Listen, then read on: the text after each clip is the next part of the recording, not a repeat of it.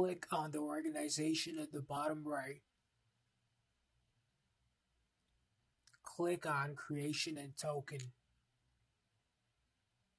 Click on the Create button at the top right.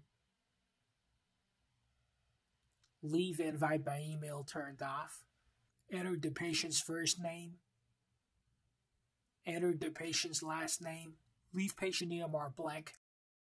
Under Default Managers, add all the tablet and admin accounts of the ICU. Do this by selecting the default list from your default manager pick list. When done, click Save. And that is all. You can go to your home page, scroll down to the green area, and your patient will be added. Repeat the steps to add other patients.